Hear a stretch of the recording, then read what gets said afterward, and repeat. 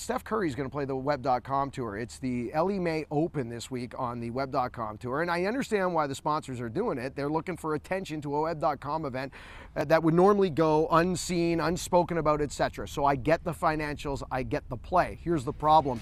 When this has happened before in the future, almost 30 starts from celebrity performances and Web.com events and big tour events. They've never made a cut. They're a large boat over par. They just play 2 rounds, they go home. So good luck, Steph, but there's a big difference from being a 3 handicap at your club event and playing with the big boys on the Web.com Tour.